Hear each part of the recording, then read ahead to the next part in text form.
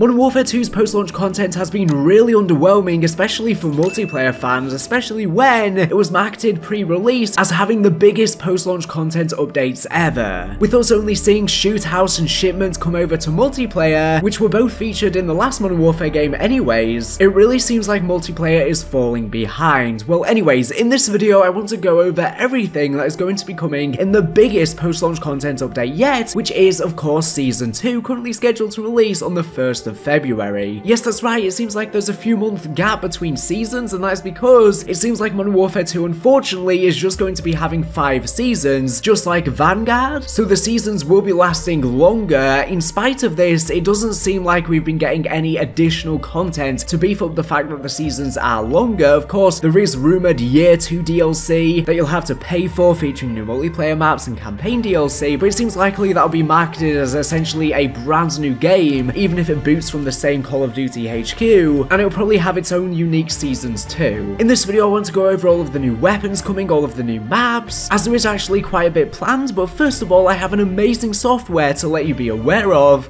This video has been kindly sponsored by Yahaha Studio, which is a new and free user-generated content creation platform for 3D multiplayer interactive experiences and games. Anyone can create and publish their virtual experiences without coding experience or server knowledge. Simply use the cool features, components and smart assets in the Yahaha Studio. There are around 1 million of them available to make your dream games. They host regular live sessions for the community to help creators enhance their metaverse building skills. Follow Yahaha on Twitch or check out their previous sessions on YouTube. Now I'm going to show you how easy it is to get started with Yahaha. After you open up a game template, you can make changes to it, for example changing the sky and its color. Here you can see me adding a new character. Make sure to position the character near the spawn point so you can see it easily. Finally, let's put it to the test by clicking the top right button. With the software I can enter the playtest mode at any time to check out my creation and can then adjust accordingly. See how easy that process was to make your own games? So why not try it out for yourself and put your creativity in action by clicking the link in the description to download the studio for free today.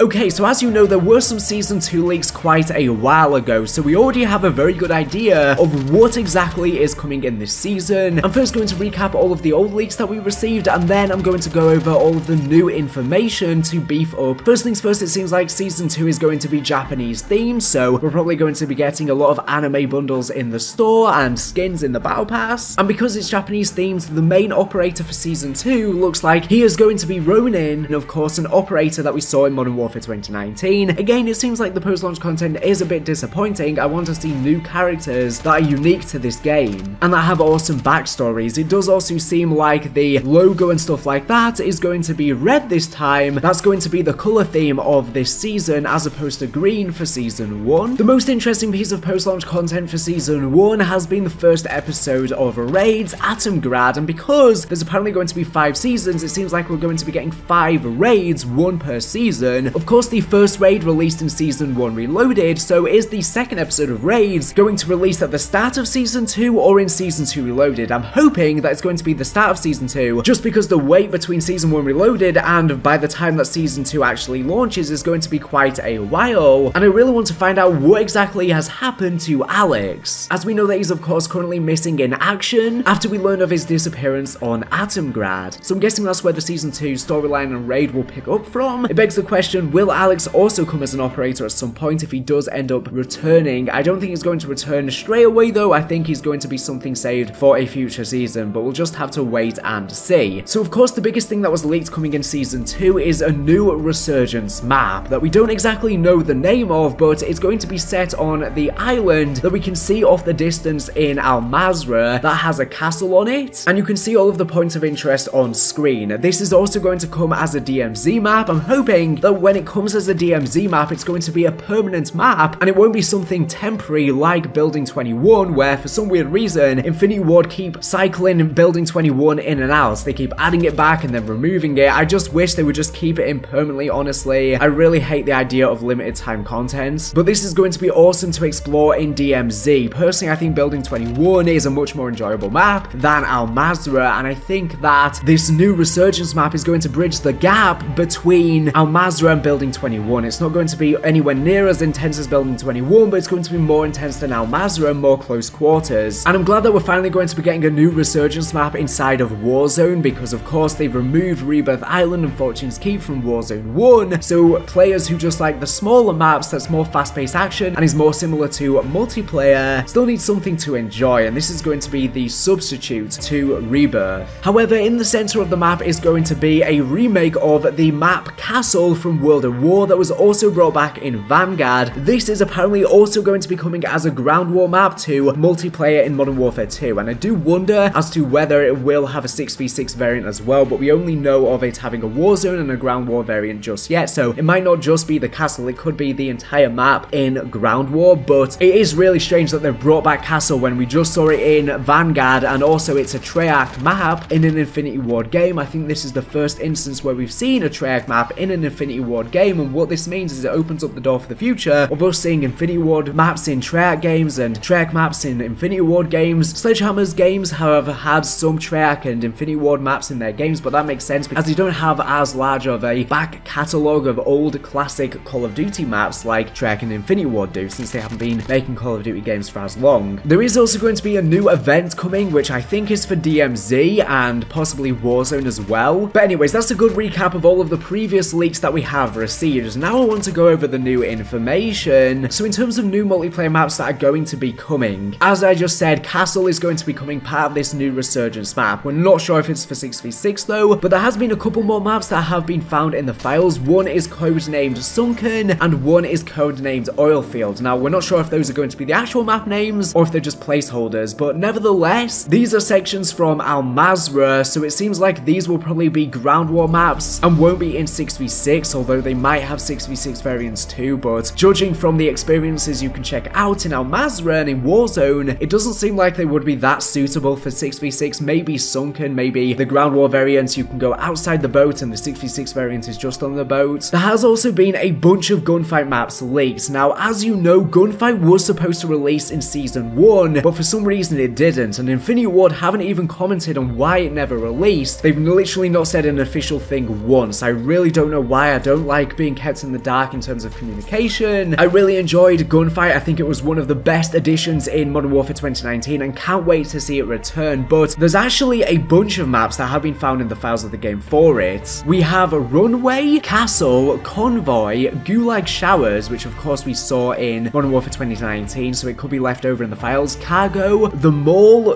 Docks, Drainage, which once again was another Gunfight map in Modern Warfare 2019, we have Utopia, and we have Ruins. Now, I feel like the people reporting on this leak are misinterpreting the code because, for example, Castle, like I said, that's apparently going to be a section of this new Resurgence map. I don't know how they would then make it into a Gunfight map unless they add in the 2v2 Gulag that's in Al Mazrah, and they could have that as a Gunfight map, as when people actually enter this section in Al Mazrah, you can actually see they are located on the island in the distance with the castle on, so maybe that's going to be coming as a Gunfight map as well. Now, there's been a couple more maps found in the files of the game. We have Observe and we also have a Regional. Again, these could be sections from Al Mazrah. Speaking of Drainage, for example, this might not just be the same map from Modern Warfare 2019. It could, for example, be the remade section of Pipeline from COD 4, which is a section in Al Mazrah. Well, honestly, this is all information from the files of the game, so of course it's subject to change and or misinterpretation. Some of these could just be left in the files or just testing maps. But yeah, that's everything we know regarding future maps coming to the game. So these won't be maps all releasing in Season 2, of course. They'll probably be spread out over the future seasons. I really hope that Gunfight does come in Season 2 though, because they said it was coming in Season 1, so surely it's going to be Season 2, considering it hasn't released already. Now we have information regarding the new weapons coming to Season 2. So first of all, it seems like we're going to be seeing a katana, as a big bladed weapon was shown in Ronin's hand on the leaked Season 2 artwork. Another weapon that seems like it's going to be coming in Season 2 is a new shotgun, as new unfinished compensators have been found in people's games. So maybe a new shotgun is going to be coming, but this again might not be Season 2, it could be later on. Speaking of some other weapons found in the files of the game, we have a ballistic knife, a flaming knife, and also the shuriken, which I think is probably definitely going to be coming as an alternative to a throwing knife in Season 2, because obviously this is a Japanese themed weapon, and if this season is going to be Japanese themed, it makes complete sense to come in Season 2. In terms of the ballistic knife and flaming knife, they could be left over in the files coming later on, but these have all been found in the files of the game, so are very likely to release. Another melee weapon that's very likely to release is the Kali Sticks, which of course we've seen as an execution, but it seems like this will also be coming as a full-on melee weapon. And the final weapon that's been found in the files is the crossbow. Now, you are actually able to get the crossbow inside of the campaign for the game. I guess there's a bit of an early preview, but it is going to be coming as a weapon to multiplayer and Warzone as well. And we have some additional information on it, as multiple bolt types have been found in the files. So we have explosive bolts, carbon bolts, stun bolts, and fire bolts. Bob says the explosive and fire bolts are probably going to do what you expect them to do. The stun bolts could be the gas bolts returning. That's how it just functions like a long-range stun grenade. The carbon bolts are likely either lighter or heavier than the regular bolts with no special effects, just bolt V range and weight affected. The final piece of upcoming content that we have information on is upcoming modes that have once again been found in the files of the game. Now, Cyber Attack and Team Defender have already released, but in the files there's Reinforce, Drop Zone, Gun Game, Infected, Uplink, Cranked, and also Grind. So these are probably all going to release over the course of the future seasons in the game. It really sucks that all of the content is spread out, and some of these will end up being limited time modes instead of being there permanently. Once again, I really hate limited time content, but those are future modes you can expect. I'm glad to see party game modes returning, and it's going to be good to see Gun Game. We've already seen Gun Game in Spec Ops, but it'll be making its way more traditionally in multiplayer too. But that's all of the future maps, modes, weapons, etc. content coming to Modern Warfare 2. Anyways, thank you for watching the video, and make sure to subscribe if you're not here for the latest and greatest Call of Duty news and information. So anyways, thank you for watching, and